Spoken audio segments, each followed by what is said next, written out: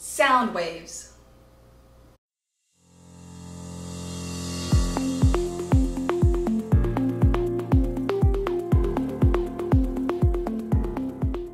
A wave is a disturbance that transports energy from one place to another without transporting matter. Sound is a longitudinal mechanical wave. It's a vibration that propagates as an acoustic wave through a medium. In sound waves, amplitude is a measure of how loud the sound is. Low amplitudes create low volumes, and high amplitudes create loud volumes.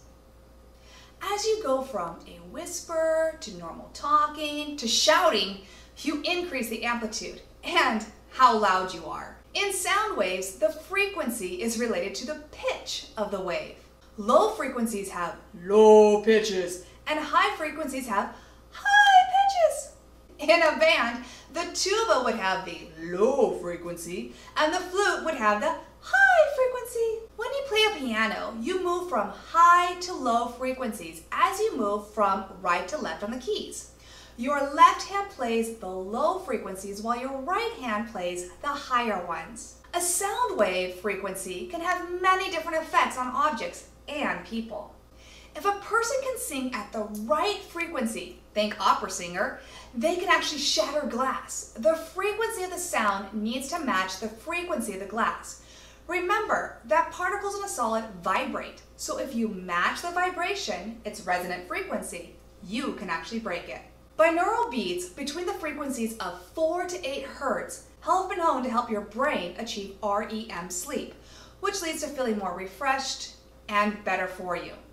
Binaural beats between the frequencies of 8 and 13 Hertz have been known to help people feel more relaxed and actually decrease their anxiety. And binaural beats between 14 to 30 Hertz frequencies have been known to help with concentration. Sound waves can interact with different mediums in 3 ways: absorption, reflection, and transmission. Absorption is the transfer of energy by a wave to the medium through which it travels. It's dependent upon the wave and the medium. Musicians will sometimes soundproof a room in their house to keep their playing from disturbing other members in the house. The sound becomes absorbed in the walls. Reflection is the bouncing of a wall off a surface. Echoes are a form of reflection. Concert halls are designed so that the music reflects off the walls to enhance the listening experience of the audience. And some animals, like bats, use echolocation to help them observe their surroundings to find food. The sound bounces off the objects and returns to the bat, which gives them the location of where the insect is.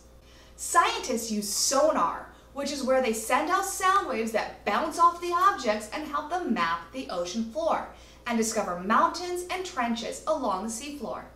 Transmission is the passage of a wave through a medium. If you have ever stayed at a hotel, you might notice the sound from a loud TV that can be heard in your room, and that is because it's being transmitted through the walls. Let's review. In which scenario would you expect to have the greatest amplitude? A butterfly flapping its wings? A person mowing their lawn with a gas lawnmower? Or a jet taking off on a runway? It's letter C. In which scenario would you expect to have the lowest frequency?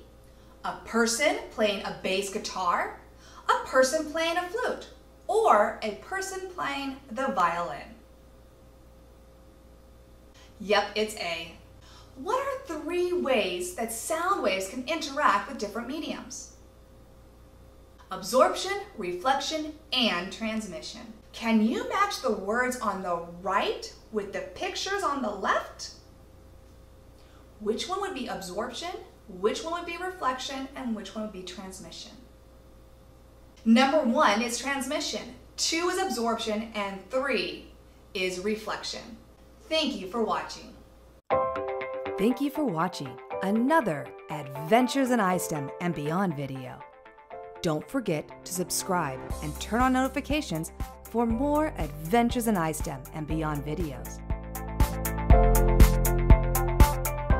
For more more ideas on how to incorporate science, technology, and skills for life into your classroom, go to adventuresinISTEM.com.